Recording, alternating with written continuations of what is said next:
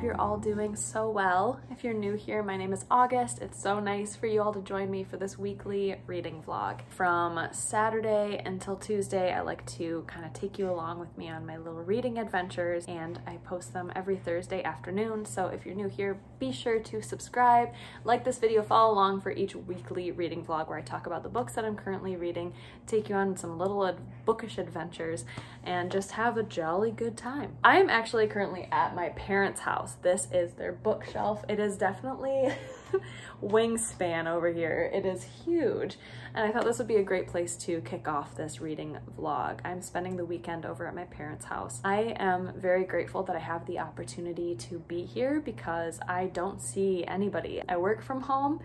I don't interact with other humans. That's the reason why my parents and myself feel safe and comfortable with spending an entire weekend over here. It's almost like a little vacation. I get to kind of reset, and it feels good to be out of the house for a little bit too, just kind of shake up the environment, especially after being, you know, in quarantine for almost an entire year now. So I'm currently reading 3 books, which I would love to tell you all about. And on Monday, I am getting my COVID vaccine, my first round, and I'm super, super excited about it. Other news that I'll be doing today is I'm doing something new with my hair. My mom is the only person who cuts or touches my hair. I've only been to a hair salon twice in my life because she's a cosmetologist, so I'm actually doing something very new with my hair that I've never done on my own volition. I'm really looking forward to it. I'm also really nervous. I hope it turns out okay. Who knows? Now, on to some reading updates. I am still trucking away at Love in the Time of Cholera by Gabriel Garcia Marquez. I am reading this along with Julie, whose YouTube video I will link down below. They have a whole collection of like hour-long videos of them reading this book out loud, and that's the only way that I'm reading this book. I'm not reading it without those videos. I will also link my last week's reading vlog so you all can see when I actually picked up this book and my thoughts on it so far. Kind of having an experience with this book, let me tell you. I am also listening to an absolutely fantastic audiobook called Fear of the Black Body, The Racial Origins of Fat Shaming by Sabrina Strings. Holy shit. This book is so good, so informative. I'm listening to this over on the Libby app, so it's a free audiobook, and it is just blowing my mind. This is definitely a book that I need to kind of keep a notebook on hand so I can take notes on it as I'm listening to it, because every sentence feels like it's something new that I never knew about history. And it starts chronologically, starting with almost the Renaissance period and all these famous painters who were fascinated with the female body and talking about in those times it was desirable by the male gaze to be a voluptuous woman. And then it kind of catalogs how that was desired, but then when Black women and women of color were being brought into the UK and Europe through the slave trade, even if they were voluptuous, they were seen as being too large, too fat, all of these things, and how this book almost kind of catalogs the origin of the trope of like the fat Black woman. I'm just learning so much from this book. I highly recommend it already, and I'm really excited to continue to share my thoughts with you all on it. I am also reading I'll Eat When I'm Dead by Barbara Borland. Well, this book definitely has some trigger warnings for eating disorders, but this is so well written. I really, really love it. I found this copy over at Dollar Tree. If you're a fan of Devil Wears Prada, Sex in the City, but also like murder mystery crime thrillers, this is probably right up your alley. It takes place at a fashion magazine that is very similar to Vogue and the stereotypes that were portrayed in Devil Wears Prada of these really incredibly smart women, but it is so fashion forward and it's a cutthroat industry. And in order to work in this industry, you also have to be skinny and gorgeous and wear really nice, fancy, expensive clothes. One of the women who works at this magazine is found dead, and her autopsy revealed that she was suffering from anorexia, and they believe that she really died from starvation. Until months later, the case is reopened because someone has sent a letter that was written in her handwriting, almost kind of cluing to the fact that there's something amiss here. There's something wrong. I absolutely love the descriptions of the kind of chaotic magazine editor behind the scenes. I love the descriptions of the clothes and the jewelry and the fashion. Being a magazine editor and working for a magazine was my biggest dream ever since I was in 5th grade. Even before then, I would actually make fake magazines and collect all of these stories and eclectic things and write my own magazines. I actually worked in the fashion industry for a little bit as a fashion photographer, and I've worked with a number of models, experienced and inexperienced, and it really is a very intense industry. So it's really cool to kind of peek behind the curtain in this book. And the writing is just so eclectic. It almost feels like you're reading a magazine with all of the strange metaphors and symbolism. I will read the first sentence for you all so you understand what I mean of the writing style. The first sentence of this book reads, "Every weekday morning as the sun rose above 6th Avenue, a peerless crop of women, frames poised, behavior polished, networks connected, and bodies generally buffed to a high sheen, were herded by the cattle prod of their own ambition to one particular building." I am a little bit past chapter 2, I believe. I'm only 36 pages in. I'm having so much fun with it. It was a perfect pick. I'm really happy I picked it up. Those are the books I'm going to be reading this weekend for this vlog. Now on to some reading and just enjoying a lovely Saturday afternoon. I hope you're all sitting somewhere cozy and you can hang out and relax with me.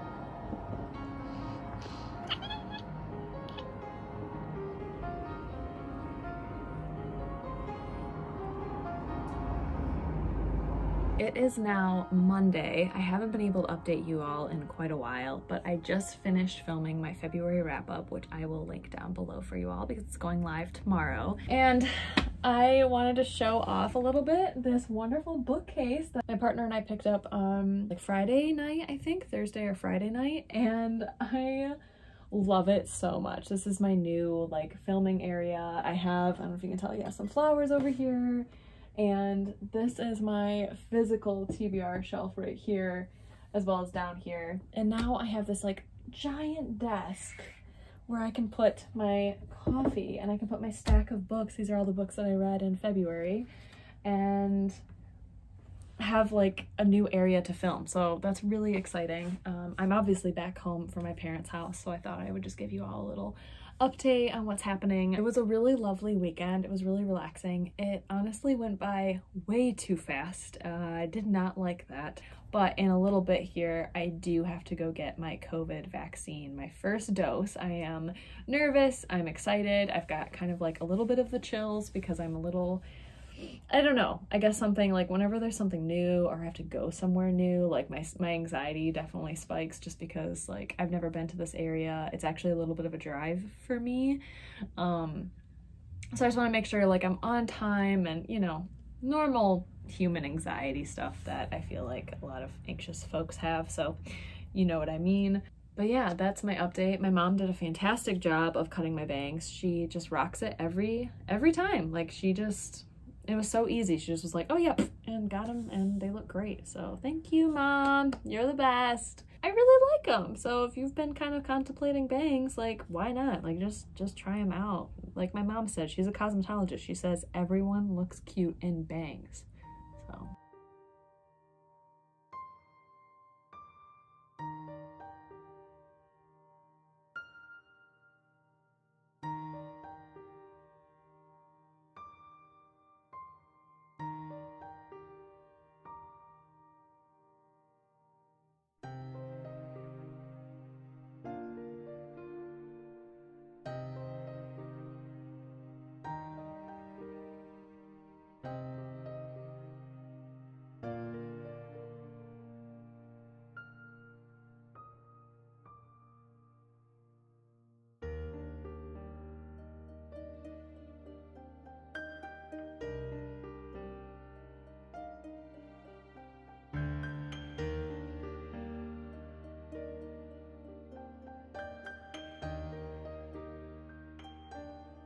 Hi friends, happy Tuesday. Oh my gosh, I'm sitting on the floor because the sun is coming in and it feels so good because it's actually really, really cold out. It doesn't look like it would be, but it's freezing. And my bangs are nuts. I haven't quite figured out like what my style is gonna be for my bangs, but obviously right now they look freaking wild. I don't know. So yesterday I got my COVID vaccine. Ooh, ooh, ooh. And it was so easy. It was a really easy process. Like once I actually showed up at the facility, I got my first dose of the Pfizer vaccine and it went really well. My arm, on my left arm, is really, really sore. And then I have to get the other one in 3 weeks. So that's exciting. And while I was there, I stupidly forgot to bring a book yesterday. So I was like, okay, I'm gonna look on Libby and see if there's any graphic novels that I can just read while I'm here. And there was, and I am currently reading Skim. I don't remember the author's name, but I'll put it here. And wow, I really like this. I didn't get that far into it. Honestly, I have no idea what the plot is, but I really like the art style of this graphic novel. I don't know much about it, but I'm liking it. Then today I got a text from my mom saying that there is a local library that's like 20 minutes away that is moving and they have a 25-cent book sale. So Alec and I decided to go on a very spontaneous trip this morning out there, and we got so many books, and collectively, yeah, it was still under $5, which is wild. I got some really awesome books. I got one classic, I got some contemporaries, I got a graphic novel, just some really freaking fun stuff, and it was just so spontaneous. Like we just kind of woke up and we're like, hey, let's go there. And then we decided to go get some breakfast at IHOP, and I had some strawberry banana pancakes, and it was great. Like I love days like this where it's just like a little adventure, and it includes getting really cheap books and finding things. The funny thing is I included it in the compilation, but they actually had there, see if I can move my arm. It hurts so bad, it's so sore. They had I'll Eat When I'm Dead at the used library book sale, and I got this at Dollar Tree. Oh, you can see the shadow of my plant. That's really cool. Yeah, so that I just thought that was pretty wild, that they had that there and they were selling it for 25 cents. Speaking of which, I am now a little over halfway in this book, and I'm still loving it. It's just so much fun. There's definitely some like very smutty, sexy scenes in here. I really like the plot. I think it's really interesting. I am curious to see where it goes because I honestly have no idea where it's going since I started this book. Oh my god, Umi is blissed out right now. Look at him. His eyes are closed.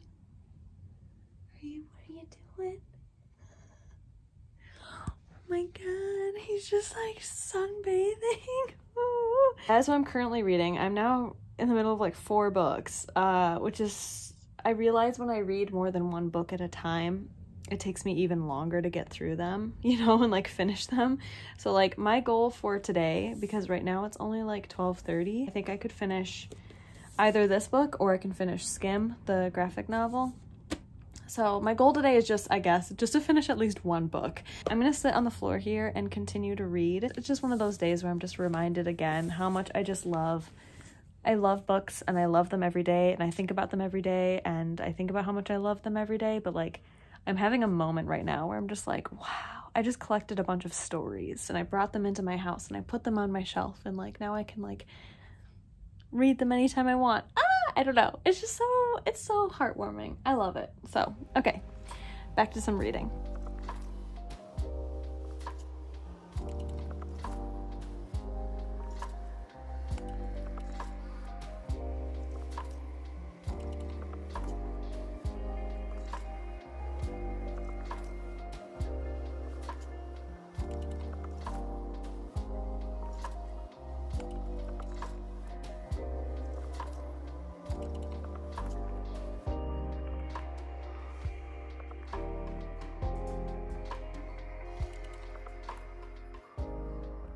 Hey friends, this angle is so dumb, but hi, I'm way down here. I just wanted to show off a little bit more of this bookcase and this absolutely gorgeous gallery wall that we got up last night. I love it so much, and I wanted to give you all some updates with my pina colada. It is now Wednesday. I just finished doing a workout. I'm sweaty, I'm gross, I really want to take a shower, but first I want to update you all so I can conclude this vlog. So yesterday I was able to, I need to put down my colada. Pina colada smoothies are my new favorite thing in the entire world. Like, oh my god, they're so good. I was able to finish I'll Eat When I'm Dead by Barbara Borland. I ended up giving this like 4 stars on Goodreads, but in reality it's more like a 3.75. The last half of the book really disappointed me. The ending was so anticlimactic and really frustrating. I thought there would be like something more sinister, you know, than this. Overall, I did enjoy the writing style. Apparently this author used to be a freelancer for Condé Nast, so I really liked the editorial writing. The characters also felt really flat. It was like we were told their personalities rather than actually ever seeing their personalities. And that's another thing that I feel like a lot of authors do, where like I end up just giving their books 4 stars, is just because like their characters, it's hard to write characters, but sometimes we're just told their personalities and what they're like rather than actually seeing it and understanding based on their interactions with other people or their emotions. And the satire was really well done. I think it really made me uncomfortable talking about the fashion industry and capitalism and the effect that the fashion industry has on literally everything.